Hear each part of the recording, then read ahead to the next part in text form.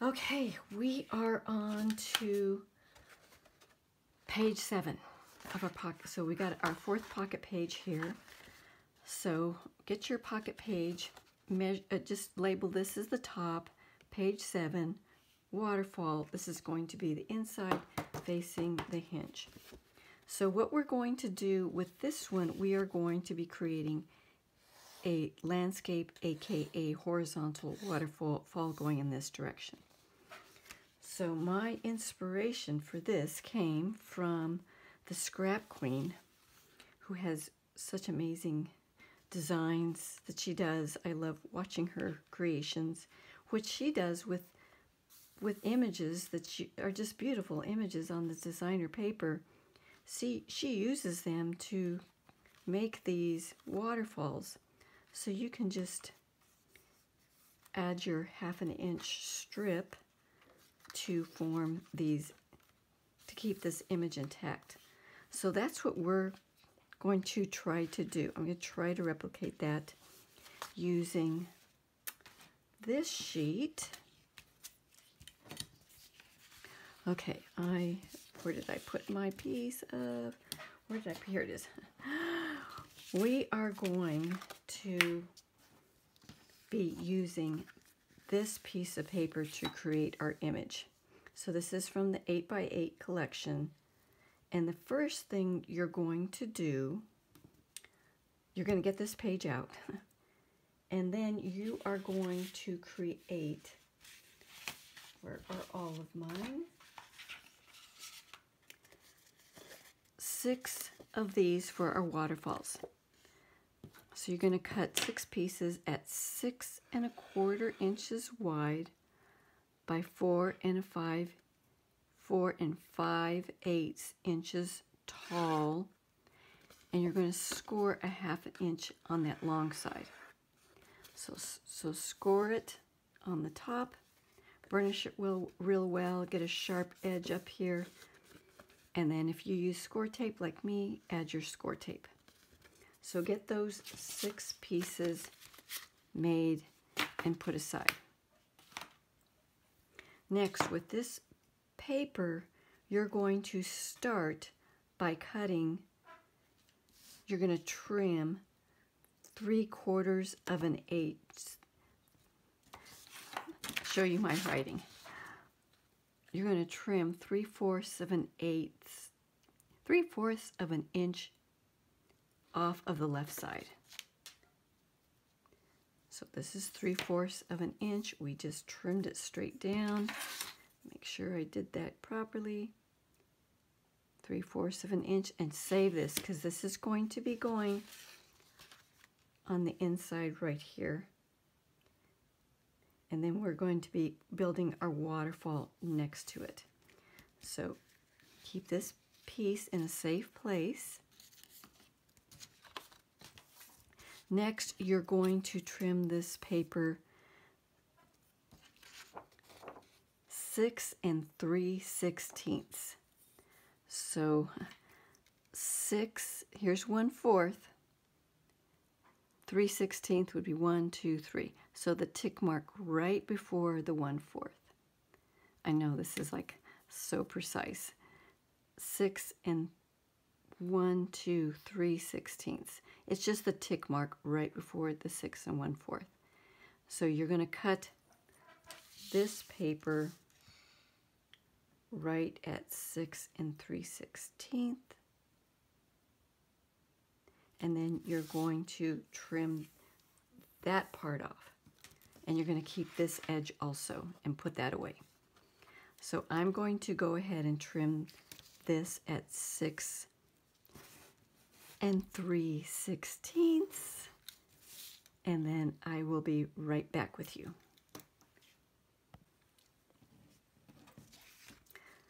So I cut that paper by 6 3/16 of an inch. Here's the little piece I trimmed off. So you're going to put this in a safe place. But let's go ahead and put our waterfall in. So you get your first 1/2 inch strip. Now it has a white core, and I'm not really, I don't know, do I want to, I think I'll tap down the white core, because I don't. Yeah, I'll just tap down that white core. I'm going to put this strip in after I kind of ink it. I'm not going to be inking it too heavy. I'm just going to be inking inside just to tap down that white core. I don't want to ink it heavily, just tapping down the core.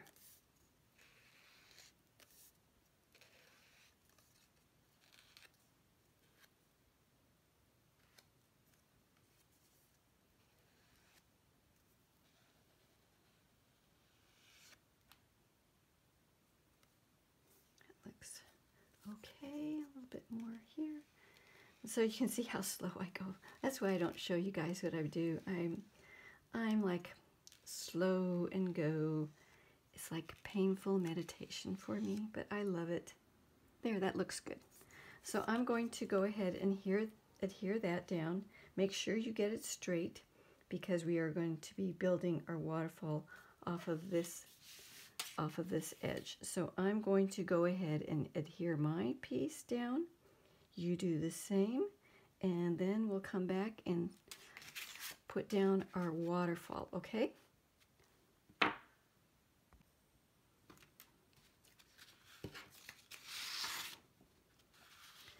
So I got my piece in. If you guys need to trim any of this top to bottom, just trim it from the bottom side. But just have a little bit of reveal on the top and the bottom. But always trim from the bottom. So we got our little left edge piece in.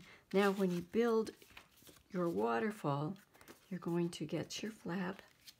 You are going to butt it against that edge. And you can feel that edge. And you are going to start the waterfall at the top. So that's going to be flush. So that's why it was real important to get this straight, because you are building it along this line.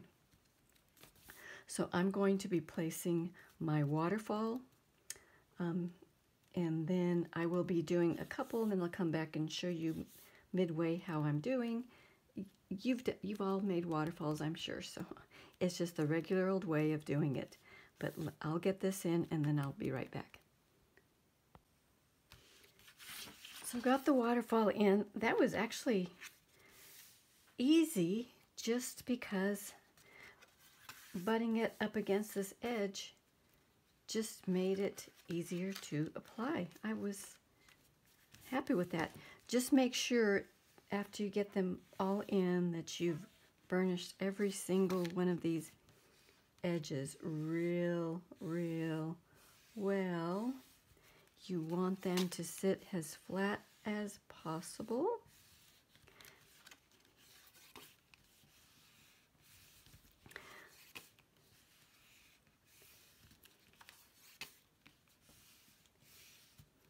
Okay, so that's it. So now we have this strip. First thing you're going to do is you're going to line this paper up, since you can't see it, to this one, so you know where to start it. And you're going to go down to, you have just a little bit, 1/16 inch of a reveal, just a tiny bit, tiny reveal. And that is almost 4 inches. So I'm going to cut this at around 4 inches, probably at 4 inches. And then after that, you just start cutting 1, 2, 3, 4, 5 more strips of a 1/2 inch. So cut that first one and come back, and we'll put that down, okay? You do that too, and then we'll both have it down, and then we'll see where we go from there. So I have my first flap in, my first picture in. So I think this was actually 4 inches. Yeah, about 4 inches. And then after that, it's easy. You just cut 1/2-inch strips.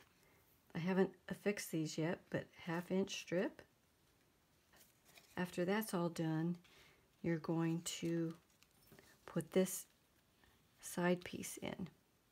Now this one, you're definitely going to have to trim a little bit off the side, but not much, maybe 1/4 of an inch, 1/4 of an inch, 1/8 of an inch, I can't really tell, but not much, just you'll figure it out once you get there.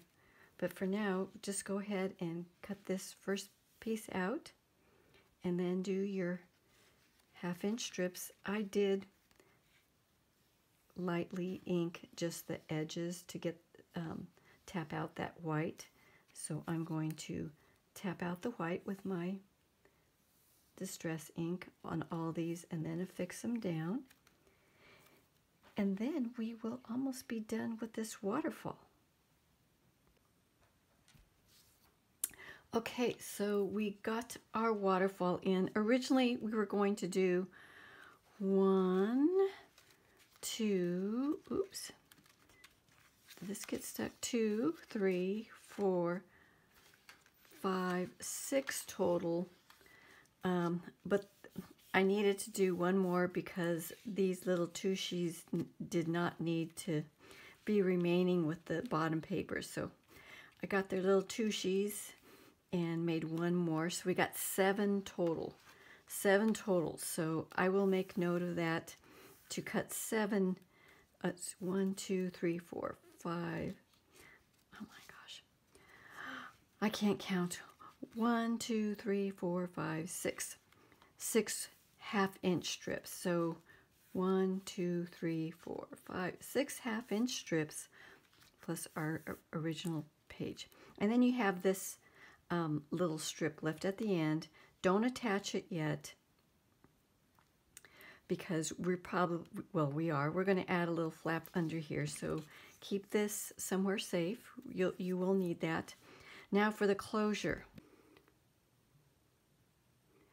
Okay, so we're working on the closure for our little waterfall. We have 1, 2, 3, 4, 5, 6, 7 flaps. So now with our closure, what I decided is we're going to be using a piece. This is the size I'm going to be using, 1 3/4 inches wide, and mine measures 6 5/8 inches long. And we're going to score it at 1/2 inch. And this is regular 65-pound cardstock. Then you're going to get your green, solid green, and you're just going to fit it all the way flush to the top, and then just cut it so you just have a little black reveal at the bottom. And then we're going to affix this midline. I put my midline little tick marks, put my midline little tick mark here so I can line it up straight. So it's going to go straight up like that. Put this on. And then I was trying out so many different closures. I was using little round circle, bigger round circles, which are okay. If you did not make this originally and you don't like it or you don't want to use it, you can use one of these circles. They also have pictures on the back, but obviously that's way too busy with this pattern. So that would be okay also. If you just want to go with that, that would be fine too. But then I thought, what about this? I made this early on and we didn't use it because it looked too flashy. I love it right here. So this strip is centered with the Happy Holidays, which is a chipboard element. And then we have our 2 stamps on either side from the 8x8 collection. and then I'm going to put this with the roof line, the white part of the roof line. So it's going to be about right there, like that. I thought that looked beautiful. And then once we get this attached, then we're going to add our magnets to the back of this. So I'm going to get all this attached, put some magnets back behind here, and then I'll be right back. So we have our strap attached. Isn't that just so pretty? Oh my goodness, I just love that. So pretty. So now we're going to bring this down. And we have our two small magnets, basic gray or any type that you have. Make sure that you put down, if this is a positive, this is going to be a positive. Just make sure they're the same. I guess it doesn't really matter, but I'm going to put my magnets down right here. Get my tape.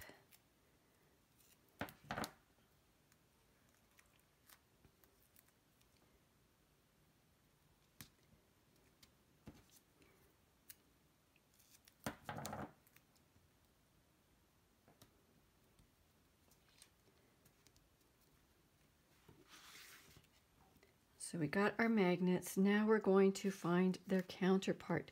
Now we're going to put the magnets under, I wanted to put them under here, but I'll transfer them to here. I think that would probably be okay. Then I could retransfer them to here. Oh my gosh. Oh, the thing, me and magnets.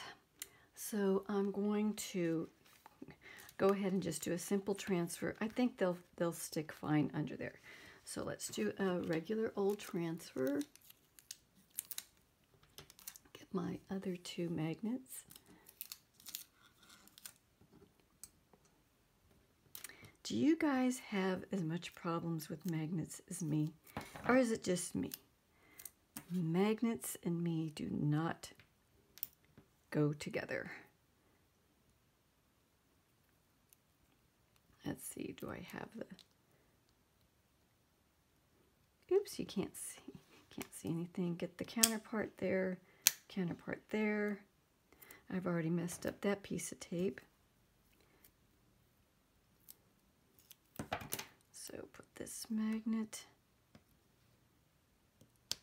under there. This magnet under here.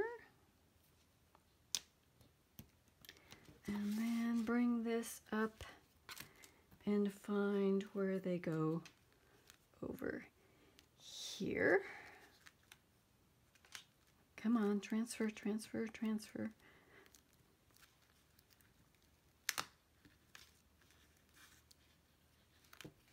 Got one. Come on, transfer. I can't even get them to transfer. There. Okay, let's just see. How does that work?